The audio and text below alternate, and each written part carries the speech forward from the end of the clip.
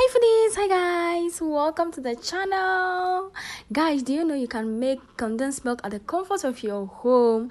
Let me show you how. In a bowl, I'll add 2 cups of powdered milk. I'll add 1 cup of sugar. Then I'll rinse my measuring cup very well. I'll be using about just 2 cups of water. This is just room temperature water, okay? Guys, thank you for always stopping by to my returning subscribers and viewers. You are warmly welcome. And if you have not subscribed yet, what are you waiting for?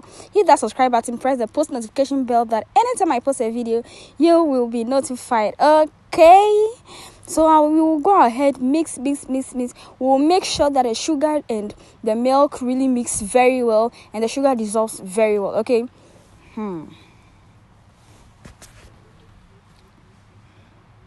Everything is mixed. We'll just go ahead and transfer it into our pot. Then we'll go ahead and start cooking it. Okay, we are going to be stirring it consistently because we don't want it to spill over, neither do we want it to burn. Okay, so it takes for about 30 minutes for this to cook down on low heat because you don't want it to spill, you don't want it to burn. It is very aggressive. Okay, so we are going to be cooking it until the consistency is very thick and it is creamy in color. The color changes to cream. Okay, if you don't cook it well, if there is water in it, it will just spoil. It will just spoil if you don't cook it very well. If all the water has not finished from it, if it didn't cook down well, it will not have a long shelf time. Okay, a long shelf life. That's the word. Can you see that our condensed milk is condensed milking? It is coming together.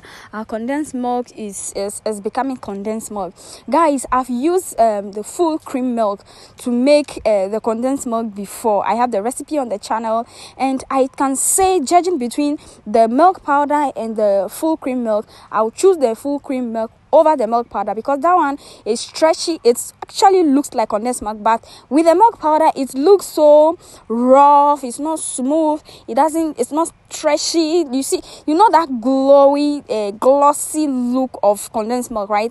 It doesn't have it. It just looks chaka. It doesn't have any starch in it. Okay, so I prefer the full cream milk condensed milk to the powdered milk condensed milk. What do you think about this condensed milk? Have we killed it? But I use it to prepare something delicious and it tastes very nice. Guys, hope you've learned something new. See you next in another video. Until then, keep trying recipes. Stay safe. I love you all.